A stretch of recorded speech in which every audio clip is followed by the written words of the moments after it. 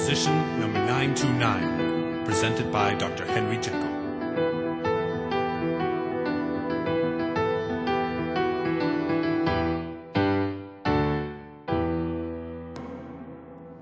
Distinguished governors, I have glimpsed the future, seen miracles that stun the mind, and marvels only science can find to shape tomorrow for mankind.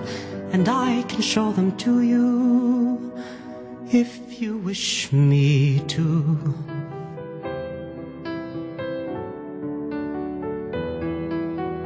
Friends, you're aware there are two sides to each of us, good and evil, compassion and hate. If we could extract all the evil from each of us, think of the world that we could create.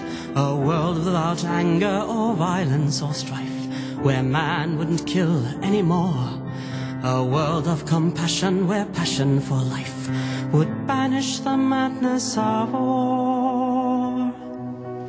I'm close to finding the key to duality, chemical formulae which could and would alter the patterns of man's personality, guiding him either to evil or good. Away the potential, the great possibilities. Colleagues, dear friends, understand. We have a chance to make history here in our hand. What if you're right, Jekyll, and you do manage to separate good from evil? What happens to the evil? There are doom-broken souls in 1,000 asylums. I defy you to say you don't care if you can. In the name of compassion and medical science, I can save many lives if you give me one man. I tell you now, the church will never sanction it. Sacrilege, lunacy, blasphemy, heresy seem to be treading on dangerous ground. In legal terms, I'd say extremely unsound. The whole thing's unchristian, barbaric and odd. You're playing with fire when you start to play God. Bishop speaks for all of us when he says you're playing God. There's such a thing as ethics over which you ride roughshod. You're a doctor, not a savior, Dr. Jekyll for a start. But I judge from your behavior you can't tell the two apart. Dear Mr. Stride, I am simply a scientist. I have a code to which I remain true. I don't presume to the stature of moralist. I leave pretension like that, sir, to you. Henry, I've always encouraged your enterprise, and I've been hopeful that you would succeed. But in the face of these powerful arguments, I see no choice but for you to concede. I know my fate is yours to choose, but if they win, the world would lose, and I am on the brink of great success. I beg you, governors, you must say yes.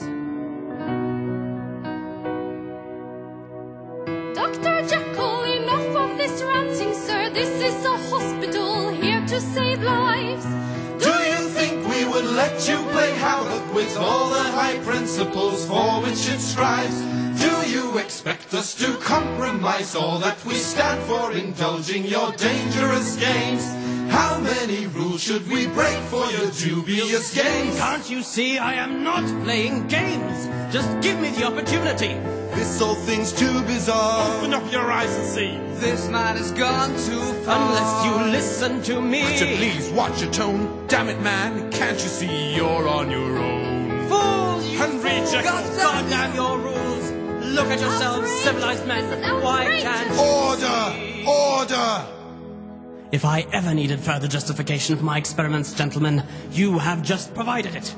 Just look at what has happened here. Mix anger with a touch of fear. The danger's all too crystal clear. Just look at you. Our darkest side keeps breaking through. Observe it now in me and you. The evil that all men can do must be controlled. I beg of you. I'll show you all it can be done. Here is a chance to take charge of our fate. Deep down you must know that tomorrow's too late. One rule of life we cannot rearrange. The only thing constant is change. The only thing constant is change.